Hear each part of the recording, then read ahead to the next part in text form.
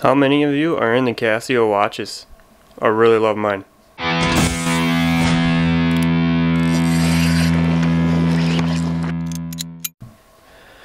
What is going on YouTube? How are you guys doing today? We have a few things to go over, so let's check it out.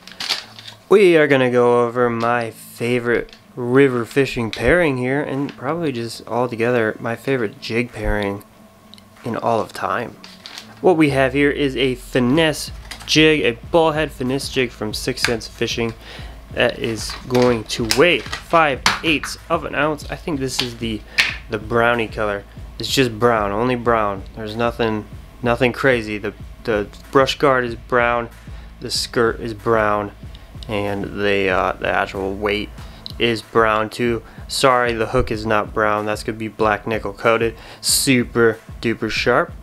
And that jig comes with a screw lock, so you can stop losing a bunch of soft plastics to those fun fish we all chase after. And then I like to pair that up with a stroker craw. So we have I think this is gill dust. The gill dust color is very brown. It's got a bunch of fleck in there. It's super colorful too. And then what we'll do always, disconnect those tails.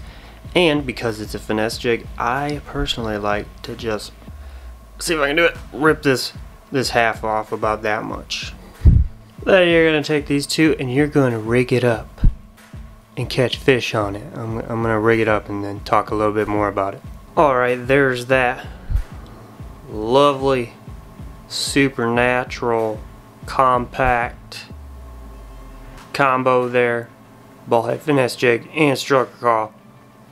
What I like to do in the river is just quarter downstream or quarter upstream, and then I'm gonna just let this slowly drift with the current, and hopefully ticking a bunch of rocks on the way through, and just slowly reeling this in around any structure I possibly can find, or any deeper pools with some fast moving water either on top or on the bottom of that pool. And then usually those fish are held up there. They'll see something like this, they'll be like, that's a great meal. Especially there's a bunch of crawfish in my river and they feed up on those quite a bit. So this is a perfect presentation to those smallmouth, and they just chew it up. I go through a lot of finesse jigs and a lot of stroker crawls because I'm either losing them to the river or I'm losing them to the fish breaking line. But that ball head is kind of nice for in the river. The snags are far and few. So yeah, if you're looking for a great river fishing combination, you should really just check this one out.